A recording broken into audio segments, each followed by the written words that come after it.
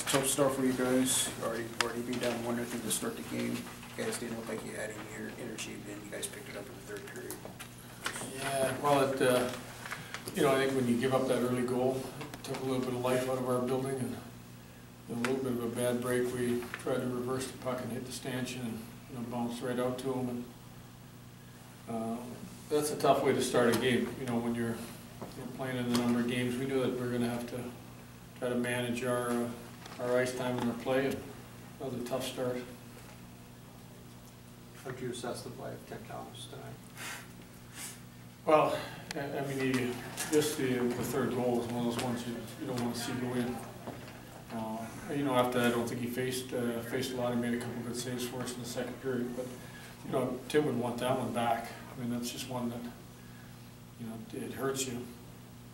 I thought he made a couple in the second that kept the game there where I thought we were still within reach.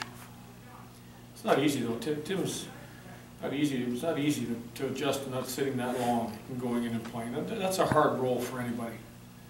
And it's a role that he's never had, and would have been nice to see at least that third one get stopped, but it didn't, and we made enough mistakes around him early on that I'd like to see cleaned up. You have any idea the last time you pulled a goalie that early? Yeah, I broke my own record by a couple minutes.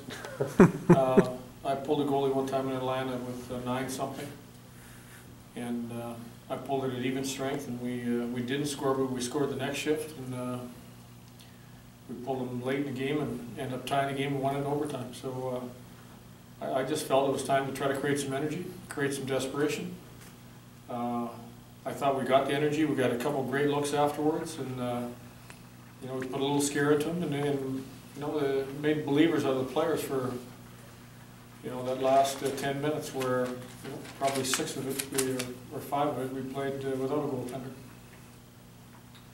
I know Daly came back into the game. Is he all right after taking that? I haven't seen him yet, but obviously he came back. It looked like he got cut on the face.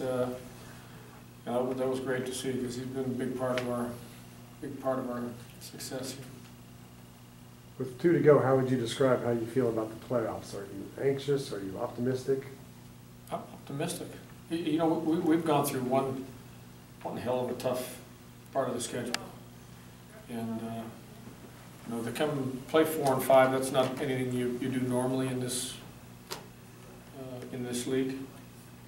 We had an abnormal event happen, and we were pushed into that. Came off a 5-game road trip, and we summoned up enough energy to win a game the other night. I thought the guys could have laid down in the third, and they gave it everything they had to try to get back and get in the game. These guys, not for one bit, have quit this year.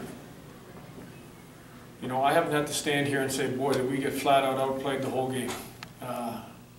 And it's something about this team that I love the way they fight. I love the way they come and practice.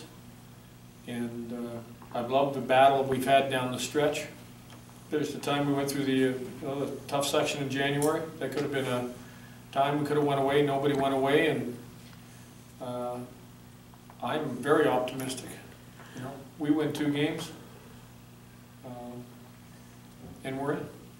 2 games we win against 1, we're in probably. We win 1 the last right. one. That's right. You got to pick the right one. and 2 games against 2 ex-coaches who used to coach here. Well, if you're in the league long enough, there's ex-coaches everywhere. Touche. Saying that about me again someday. So, thanks. Thanks, Coach.